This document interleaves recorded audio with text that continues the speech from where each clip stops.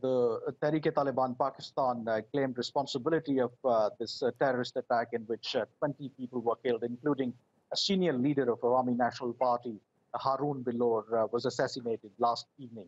The TTP previously also targeted the Awami National Party, which has been in power in the KPK province from 2008 to 2013. The reason that the party has been repeatedly targeted because of their ideology. The ANP is one of those parties who supported the military campaign against the TRT Taliban Pakistan.